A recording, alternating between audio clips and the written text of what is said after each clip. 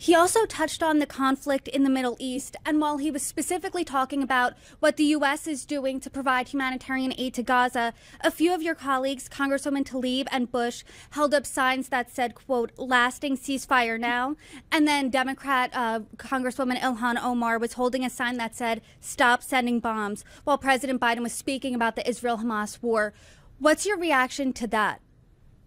Well, the president is a supporter of Israel, as am I, and as a majority of the people in the country, as well as in the Congress.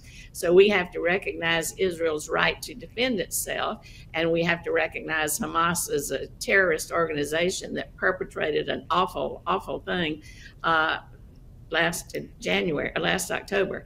But by the same token, we have to show a leadership role when it comes to recognizing the rules of war, and that means taking care of innocent people and providing humanitarian aid. And he was trying to emphasize that we'd like a ceasefire for a certain amount of time to bring the hostages home, and we're going to now set up like hospital ships or a floating dock to be able to deliver more of that humanitarian aid. And I think he struck the right balance.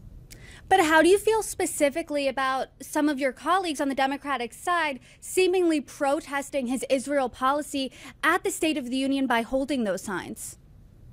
Well, they have to answer to their own constituents. I don't think it's appropriate. I didn't do that, but they are playing to their own, either their background, their feelings, or their constituents. And so I'm a strong believer in the First Amendment, and if they thought that was appropriate, then that was their choice.